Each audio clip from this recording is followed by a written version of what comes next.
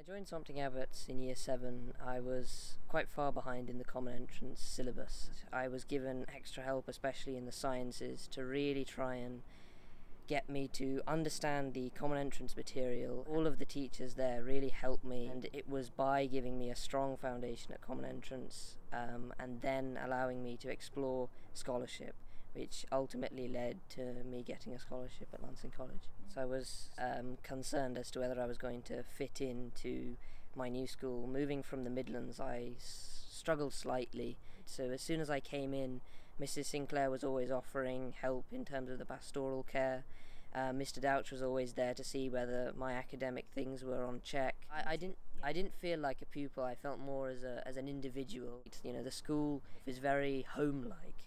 And I also made friends quickly because everyone was sort of comfortable in that family atmosphere, and the foundation it gave me, especially to transition to senior school, was incredible. In those 2 years I learned so much. Overall, I think it was probably the best 2 years I've spent at school.